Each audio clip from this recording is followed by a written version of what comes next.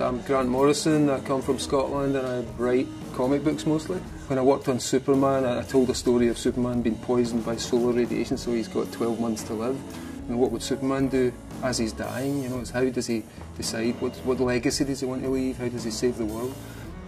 And that's what I've always done, get into the heart of these characters, see what makes them tick, and then make them fly in a slightly different direction.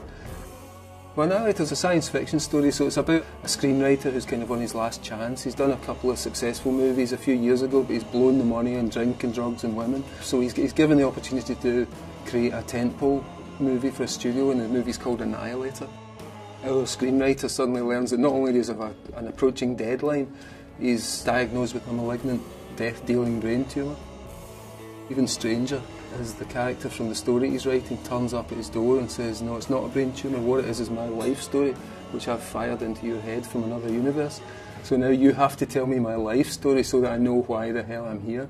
And if you don't tell me my life story, the universe dies in 7 days. So it's about these two kind of mismatched guys. One thinks, you're a character, and the other goes, no, I'm the real deal, you're something that I've created. And it's the two of them go on the run, being pursued by forces, not only cops and forces from our world, but forces from a much higher world, almost angelic powers with immense abilities. So the two men are basically having a buddy comedy while the universe falls apart around about them.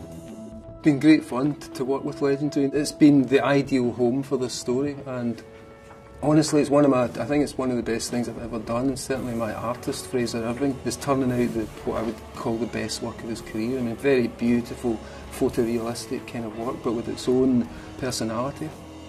It's his life and death, and he has to really do the greatest script he's ever written, or else he's doomed.